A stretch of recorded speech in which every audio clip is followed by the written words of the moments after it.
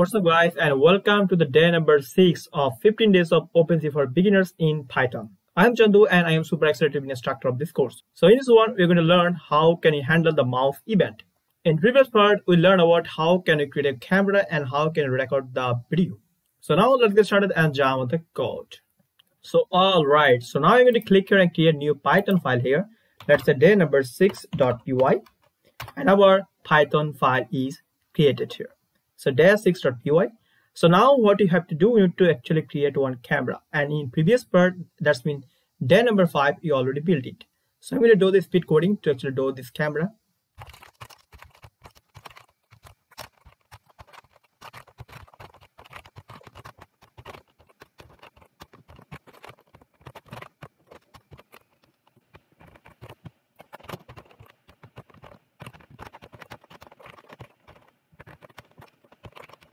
So all right, our camera is created right now, and let's check it out. It's actually work fine or not, and it will take a few seconds to actually open that.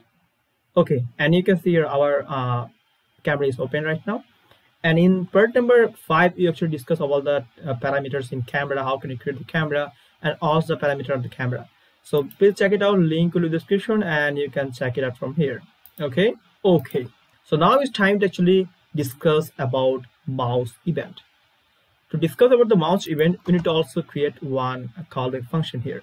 So now what are the mouse events? So let's say when the mouse is moved, when the wheel is also be wheeled here, or you can press the left button or press the right button. Okay, so these are nothing but the mouse event. So we can actually handle the mouse event. We can get the mouse event using Opencv.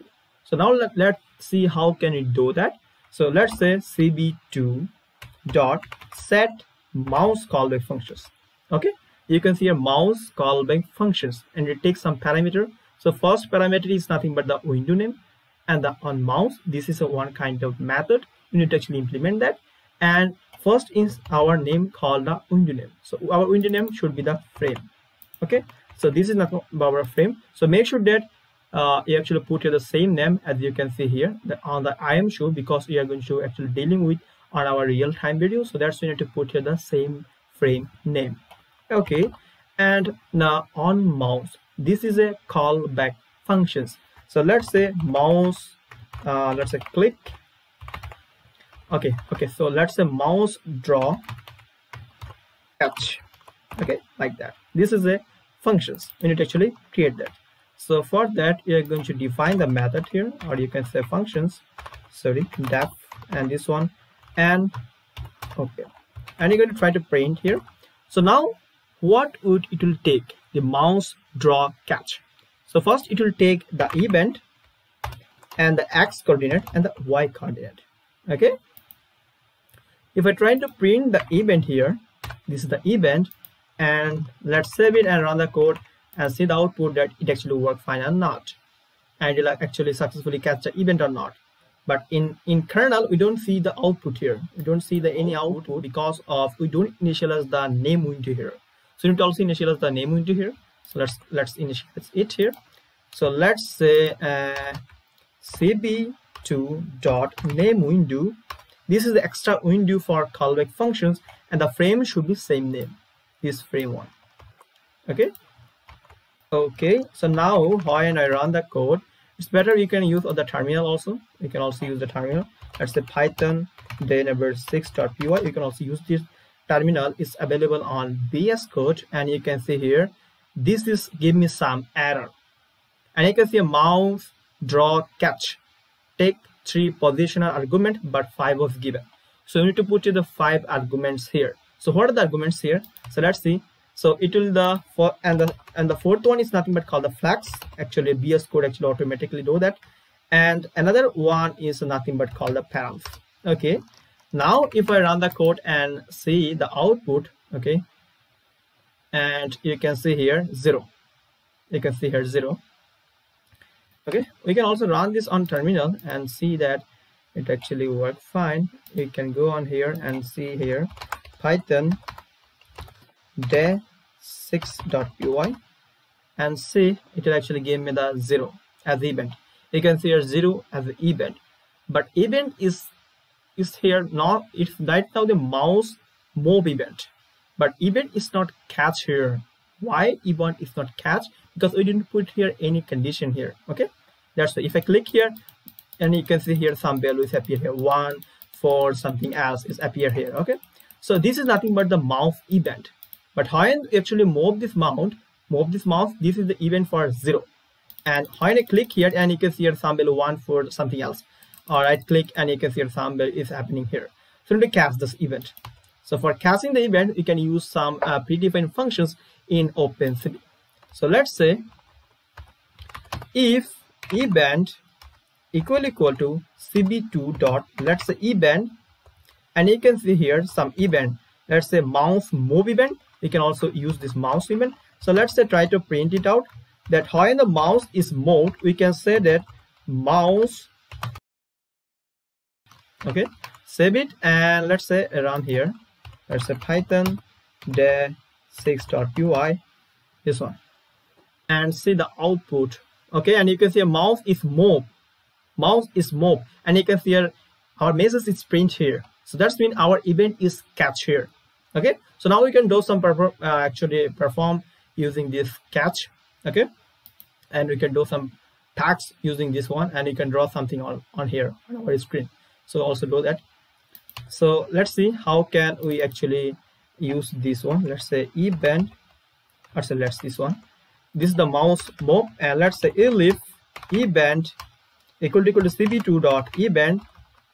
So let's say mouse click, or let's say the left button click event, let's say left button click, and you can see left button up, left button double click, and the left button down. We can use that is down one. Let's say print, we're going to print that mouse is clicked. Okay, so mouse or mouse left button, sorry, clicked. Okay, this one, and see here python de number 6.py. Okay, and then run the code here and see the output, and you can see your mouse move. When I click here, and you can see your mouse left button click, mouse left button click, but when we actually click the right button, nothing is happening because we don't initialize here the condition here. So you can see your mouse left button click, mouse left button click here. You can also initialize here the double click also be. So let's initialize here. So let's say if event equal to cb2 dot event, and you can see a left button double click. Okay, and you can print here something else. Let's say left dub double, that's a button clicked. Okay, and now I'm going to run the code here. Let's say python de number 6.py. Okay, and you can see here when I actually click here, you can see a mouse left button click. When I double click here, and you can see a left double button clicked. Okay, and you can see here. Okay, and you can also create on circle when the button is clicked. Okay, when the button is clicked, you can also create some circles where the button is clicked on the positions. So let's see how can we do that. So I'm going to remove these lines here, or you can also comment out this line, and let's say make this one, let's say this one clicked the down button. Now I'm going to actually create one circle. So let's say cb2 dot circle, and it will take some positions, circles. So if you missed my day number 3, no, sorry, not day number 3, day number 4, okay, you actually learn about the circles, rectangle, that's the basic geometry of Opencv, how can you use that, and you can see the video. Okay, so let's say pass here our frame, this is our original frame, and the center. So our center is actually coming from the x coordinate and the y coordinate, and the radius. So what will be the radius of the circle? So let's say 5, and the color, so let's say red color 50-50 255, and the what is called, this is called the thickness. So let's call the thickness, let's say 2. Okay, and now if I run the code, you can run it from here, or you can also simply go on the terminal. Okay, just type here python de number 6.py. Okay, and you can see here nothing is actually happening here, but when I click here, but circle is not appear here. What's the problem? Circle is not appear here because of this is nothing but the frame. Okay, frame, and also this is nothing but called video, and it actually take the picture of the frame in 30 fps or 60 fps, and it actually joining the frame, then it actually make one video. That's why the circle is not appear here. Okay, I think you got it. But when we are trying to show the frame, okay, show the frame after the white key, and you can see here now the circle is visible. Let's see. Save it and also run the code on from here. Okay, and take a while, and you can see here one circle is appear here, red. Okay, we can also increase the size here. Let's say increase the size, and let's increase the size. Let's say this one 60, and when you actually click on here, and you can see here the circle is clicked. You can see your circle is appear here. But why this? Because the frame is white for few seconds. Okay, for the one frame after, so that's why it's right now visible. But when we not actually put here the white key, and if you don't know what is the white key, just go on my first video and you already discussed about that, what is the white key and how can you use that, all the things on details. Okay, so after that, the when actually put here the white key, after the white key, and now it is visible. Okay, now the problem is how can you stay this circle on our frame? Okay, so for that we need to actually store the value of the circle. So for that we're going to create one list here. So let's say circle, let's say circles, and we're going to actually create one list, and we are going to store the all the value on the circles. Let's say draw append. We're going to actually get all the coordinate value and store into one list. Okay, then we can iterate to all the value from here, and we can draw the circle on our frame. And see how can you do that. So you can also use this one, and let's say remove this line. So now we are going to actually iterate to all the value from here. So let's say for, okay, so for, let's say positions in circle, we are going to iterate to all the value from here, and now we are going to create one circle. So let's say circles, and I'm going to put here the frame and the positions and the radius. Let's say put here, let's say 10, and the color, let's say 15, 255, and we are going to fill it. Let's say -1. Okay, so now let's save the code and run and see the output. Okay, and take a while, and you can see here clicked, and you can see our circle is appeared on here on the screen. Okay, that's when you store the value, but before when you actually run the code, that's when after the storing the value, our circle is not appear because we don't store the value before. So that's it. But right now we store the value in our circle list, so that's why our circle is visible here. But when you don't store the value, it's not visible. But when you actually make these lines, make this I am show after the white key, it will show the just for few seconds, because we give here delay of infinity, and after milliseconds it actually appear here and gone. That's the main thing. That's why it's called the keyboard binding functions. Okay, so now the question is how can we draw something on the screen using this circle? How can you do that? Let's say decrease the size, let's say 3, and see how can you do that. So cv2 dot, so when we say the event, the mouse is actually move, and we can draw something on our screen with using this circle. Let's see how can you do that. And you can see here our drawing is actually started. Okay, and you can see here we draw here. Okay, that's so awesome.